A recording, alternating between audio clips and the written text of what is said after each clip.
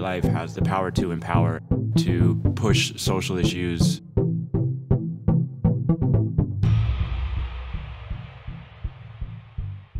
Everything you walk on or past, or every event has been completely orchestrated.